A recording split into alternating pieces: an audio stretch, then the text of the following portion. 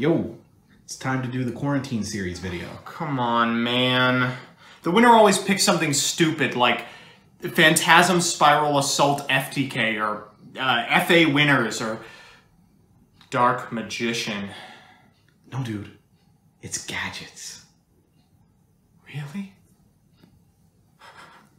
Really.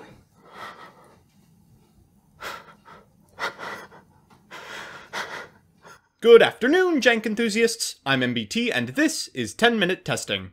Well, it's been about a month since YCS number 4, and I still haven't followed through on the reward. Lundrity won that tournament, and predictably asked me to play Gadgets. What I've come up with is something I'm personally proud of, a deck that seamlessly integrates cards from almost every memorable format spanning 2008 all the way to Eternity Code into a cohesive, good stuff whole. Presenting MACHINA Artifact Gadget.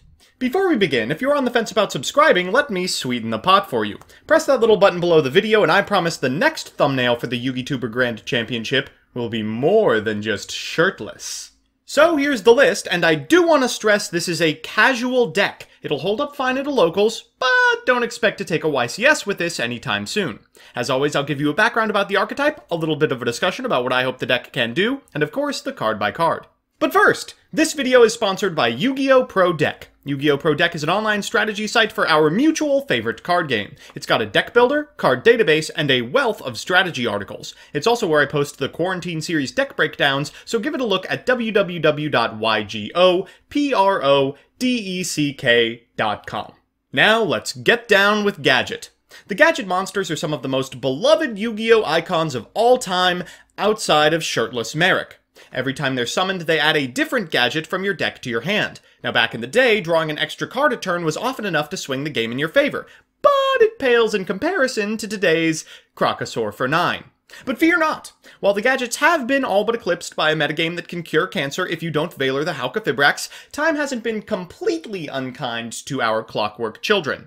We're slinging Gold and Silver Gadget, the recently released Platinum Gadget, and an entire structure deck packed to the gills with generic machine support. Our lines are pretty simple. On the first turn, we're going to make some number of rank 4s by cheating out gadgets with Platinum. Next, we'll either set up a Paguska Locks or Abyss Dweller, depending on the matchup, followed up with Citadels, and gain enough advantage to grind our opponent out through Rafflesias or via cheaty win cons like Dubs and Dagda. Since we're already on so many trap cards, we're going to smash a couple of Trap Trick into the list to occasionally stop our Adamancipator opponents dead in their tracks with my old pal Artifact Scythe. So with that, let's get into the card by card. First, the gadgets. We're on 3 gold, 3 silver, and 1 of each primary. No reason to double up. Machina Overdrive is an archetypal emerald, so we're never at a loss for extra gadgets. Speaking of, we're on 2 Machina Citadel, our overdrive target of choice, and a recursive quick effect Raigeki. Next is our amazing extender, 3 Parallel Exceed, which translates into Rafflesias on the play, and I'm gonna be honest, we're just making double over and over again on the draw. We're on 3 Effect Valor and 2 artifacts as well. If you feel like that's too many, allow me to guide your eyes to my old pal Dagda. For spells, we're on 3 Called and 3 Schedule, followed by a Double or Nothing, and for traps, we're on 3 Trap Trick, 3 Sanctum, 3 Overdrive, 3 Shade Brigandine, for Redoer, of course, a Gravediggers, and a Floodgate for Rafflesia. In the extra, we're on Spin Breaker, who's an Earth Machine for those of you keeping score at home, the Utopia Boys, Redoer, Tornado Dragon, Bagusker, Exiton, Emerald, Abyss, Rafflesia, Boral Sword, BLS, Unicorn, Platinum Gadget, and Dagda, who's an easy way to turn free specials into a Tornado Dragon and an extra deck lock. So with that, let's jump into the games. So given that our deck has almost no game whatsoever against most meta strategies, I thought it would be fun to take a look at some matchups that I found particularly interesting.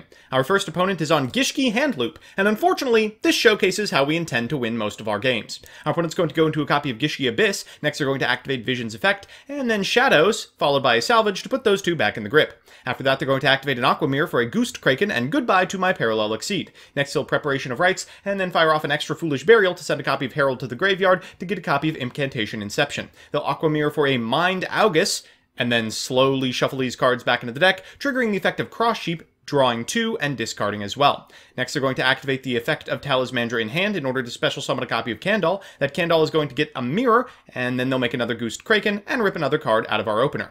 Too bad for them, we still have the material for a rank 4. They will end on a Bookstone and pass it back to us. For turn we draw, well, it doesn't really matter. We're going to normal summon a copy of Gold Gadget, go into a Red Gadget, get a copy of Yellow Gadget from deck, link summon a copy of Platinum Gadget, special summon a Silver Gadget, special summon a Yellow Gadget, and guess which rank 4 we're going to make. We'll go to battle phase, activate the effect of Utopia double, go into Utopia, attack. We don't even need to negate, honestly. They're already at 4,000 life points, but this should be more than enough for lethal. Our second match is up against Super Quants. I'll be honest with you, I have never, and will never, read a Super Quant monster. The only thing I remember them for is a tribute engine during Monarch format.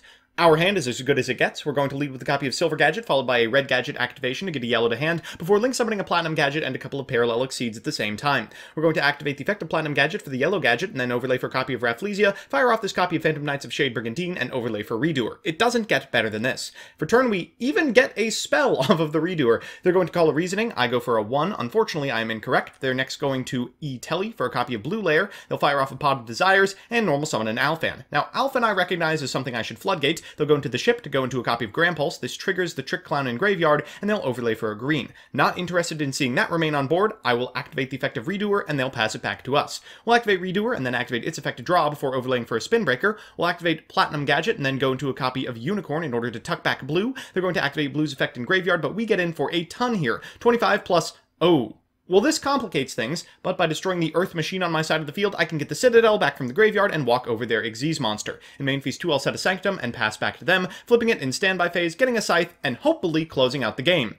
Unfortunately, it doesn't go as I had hoped. They'll go to battle phase, I'll fire off Citadel, a little quick on the trigger finger there. They're going to go into a red layer and an Alphan. That Alphan turns on the whole deck for another red layer and a blue layer effect in Graveyard. Oh boy, those all get shuffled back. They set the quick play and pass it back to me. Still okay, we're going to normal summon a copy of Gold Gadget. They will infinite impermanence. We'll go to battle phase and attack over this copy of red layer. It triggers the effect of red layer, going into blue layer and allowing us to attack over it as well. They have a damage juggler for the piercing on the Spin Breaker, frustrating, so we have to set one card and pass it back to them with an Xyz on their side of the field. What a rip! They get to walk over the board as best they can, and then in main phase 2, fire off Monster Reborn, activating Red Layer's effect for a green in hand, going into their link, and popping off. This triggers just about every single effect under the sun, again, none of which I will be reading. They're going to go into Grampulse and then activate the effect of Grampulse. Thankfully, Phantom Knights of Shade Brigandine interacts with this in a particularly beneficial way for us. Unfortunately, they have enough on their side of the field after activating the effect of Alphan in order to trigger the effect of Green Layer and the effect of Magna Carrier.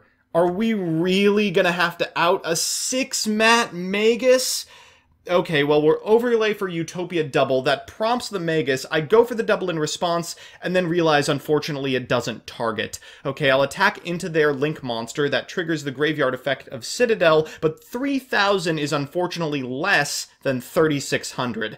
Our opponent draws the quick play, and unfortunately, I just don't have a good answer to this Magus. We'll activate Called by the Grave to prevent the activation of the red layer effect, but I still can't deal with the outstanding threat on the board. We've got to draw something crazy off the top, and Effect Veiler is not it. It's still unaffected, at least until next turn. They're going to go ahead and go to battle phase, walk over my Silver Gadget, prompting me to summon a gold from deck, which is all I have left. We gotta draw a 4 at least. A Parallel Exceed. Too little, too late. The third copy as well. They draw a copy of Alphan. They'll activate the effect of Magus. I'm now free to Effect Veiler, but unfortunately, they have the Called by the Grave, and that is likely going to be the end of the game. They will shuffle back my monster, special summon a white layer, get in for 24, and get in for lethal. But what a match! So it's time for game 3, and our opponent is on Chainbeat. Chainbeat versus Gadget in 2020! God, I miss when Yu-Gi-Oh! Was like this. Alright, let's see what they've cooked up. We're going to lead with a copy of Gold Gadget. We'll then activate Shade Brigandine, so we can overlay for a Redoer after setting 2. Not a fantastic start. We'll take the top card of our opponent's deck in the standby phase. Ooh, a spell. They'll activate Fury of Keru's Sheen before activating Terraforming, normal summoning a rabbit, and setting 4 plus a Black Garden. We'll activate Redoer. They will chain out Rabbit, of course, but we'll put that Black Garden on top of the deck gladly. We'll take it in the standby phase and then draw a card in main phase 1 before overlaying for Spin Breaker, triggering the Torrential Tribute, and then triggering the Graveyard effect of Spin Breaker so we can get back this copy of Gold Gadget. Lose 1 turn triggers, so we'll fire off this copy of Machina Overdrive for a Citadel, destroying the Gold Gadget so we can get a copy of Silver from deck. Seems okay so far, especially since we aren't doing damage. We'll set 2 and pass it back to our opponent. They draw another, lose 1 turn. What are the chances? We'll go for the kill with Citadel. They're going to activate Compulse Escape. We'll activate Sanctum. They'll activate Wind Up Rabbit, and they'll activate lose 1 turn. Okay, we'll shuffle back this copy of Scythe, and then draw for turn. Alright, we'll switch our monsters to attack position, getting in for big damage this turn, putting them at 35, setting a copy of Brigandine, a little frustrating with all these traps in the graveyard, but no big deal. They'll fire off a Pot of Duality, finding off the top. Ooh, a Tanky, that's nice. They'll activate the Tanky to get a copy of Bear. They will Bear effect, but unfortunately for them, I have an Effect Veiler. It'll be negated, and then afterwards they'll proceed to battle phase and walk over Silver. No big deal, I will gladly take an opportunity to get a gold. 2, lose 1 turns independently trigger, losing it 2 turns, I suppose. We'll try to destroy with Citadel. They will tag out with a copy of Wind Up Rabbit and reveal that their last set card is in fact the 3rd lose 1 turn. Ouch. Sometimes you just lose a lot of turns. We're going to activate the Graveyard Effect of Overdrive to draw a yellow off the top. Immediately followed by a red. Okay, we'll use yellow's effect. We'll overlay for a copy of Rafflesia, go to battle phase, and deal lethal damage. So it's time for game 2, and...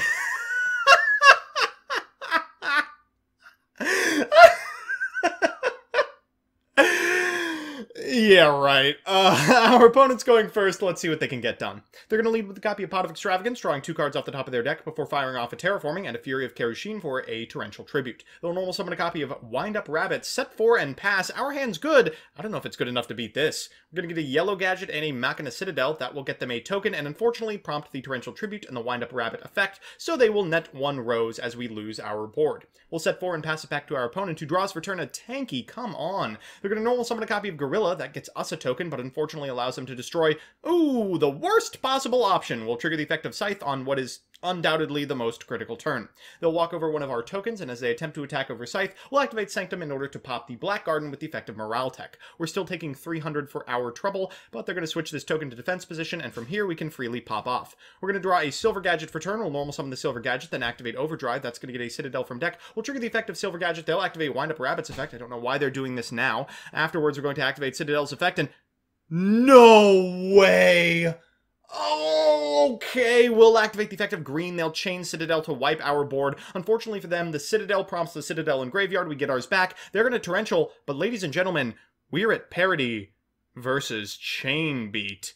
They'll get in for 1650 and 1400. Things are looking quite grim. We'll activate Overdrive's effect here. We do get to draw some cards and put some gadgets back while we have a red in hand, just to draw the yellow off the top. Are you kidding me? We'll normal summon a red gadget and attack. Our opponent's going to activate Wind Up Rabbit and Evil Swarm Thunderbird, so we're only going to get in for 1300. We'll pass it back to them, and they're going to get all of their monsters back in the standby phase, only to be able to set a lose 1 turn as well. We'll get Citadel from Graveyard. They're going to Rabbit and then activate Zero Force. We'll chain Citadel so that we can destroy their monsters, but unfortunately it doesn't work as planned, as Thunderbird can tag out in response. Well, our monster's attack does go back shortly. We're going to normal summon a copy of Yellow Gadget and then make ourselves a Platinum just to be met with a lose 1 turn. We're not going to be able to activate Platinum or the effect of Parallel Exceed, which is now locked in defense position with 8 stars. We get in for 16, but they're getting a lot of monsters back momentarily. They're going to bring them both back in standby, then normal summon a copy of DD Seeker. We're going to activate Trap Trick to get a copy of Overdrive. They'll attack over our copy of Platinum Gadget. We're going to get a Citadel instead. That triggers lose 1 turn and the effect of Platinum, so we get a Gold Gadget for our trouble. They'll go to main phase 2 and end phase, and unfortunately they just can't keep up with Machina Overdrive. We'll activate Overdrive's effect, shuffling back all these gadgets again and triggering the effect of Citadel. They're going to trigger the effect of DD and Wind Up and Thunderbird, but unfortunately doing so puts them dead to what's in our hand. We'll normal summon a copy of Green Gadget in order to get a red one, switch our monsters to attack position, and attack for a very satisfying lethal. So we're back with the deck, and man, and there's just something beautiful about a deck like this. Tons of different archetypes working in harmony to create a cohesive, adaptable whole. They just don't make them like this anymore. Let's do the pros and cons. First, the pros. 1, it's got an unreasonable amount of options. It turns out we've kind of hit a critical mass of rank 4 tools, and now you can do anything from domain lock your opponent to Kieran their board to skill drain, provided you can manage 2 gadgets. 2, it swamps fair decks in advantage. If only Yu-Gi-Oh! Was still a game about effectively managing your resources, this deck would kick. And 3, the interaction between Machina Overdrive and the gadgets is hilarious. You don't have to double up on bricks, you don't have to invest in Emerald first thing, you just get to summon a Citadel and get rewarded. And the cons. 1, it's got absolutely no game against meta. It can't chew through multiple negates, it can't beat established back row.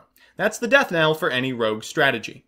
2, its reliance on some extremely unfair things does tend to put a target on its head. A lot of the stuff you're using to go over the top of broken decks is pretty specific, and makes this otherwise unpredictable strategy extremely predictable. And 3, it's a YCS winner, not designed to make me have an aneurysm. I mean, I'm happy, but what about the viewers? All in all, this is an extremely fun deck that captures a type of Yu-Gi-Oh! We have all but lost. Unfortunately, we lost it for a reason. So that's that.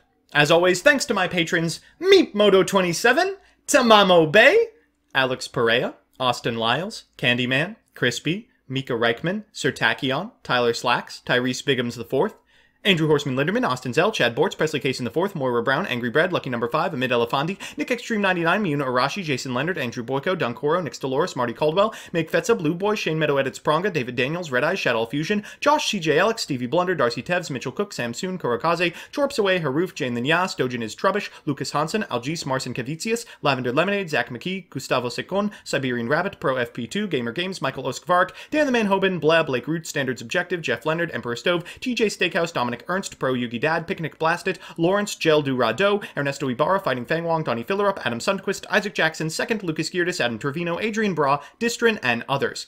If you like what you see, consider subscribing. And if you want to be part of the process, consider following me on Twitch as well. See you next time.